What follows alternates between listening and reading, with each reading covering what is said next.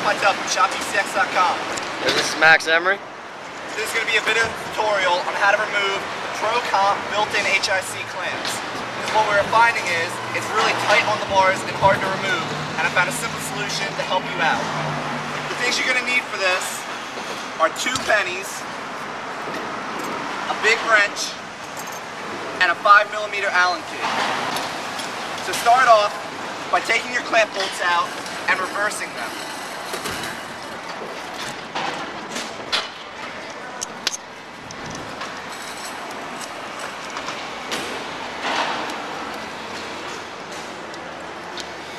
Now, when they're almost at the end, take your penny and place it there and begin to tighten.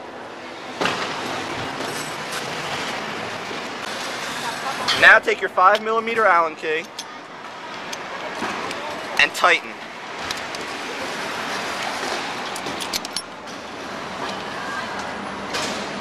Make sure to apply even pressure to the top and bottom of the clamp.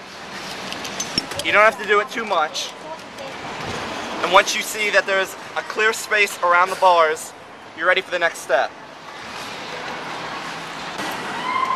The next thing you're going to need to do is grab your wrench and open it up enough to fit around this clamp.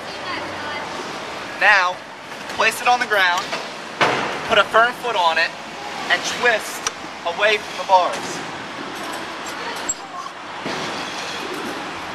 And as you're twisting, pull the bars away from the clamp with your foot.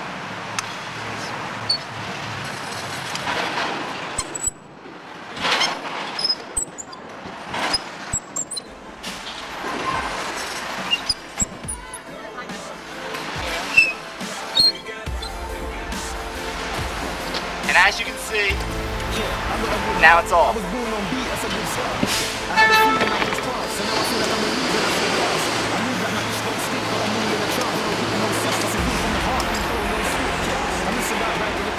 And now that you've removed your bars, you can take off the clamp or tighten your headset as you need it to.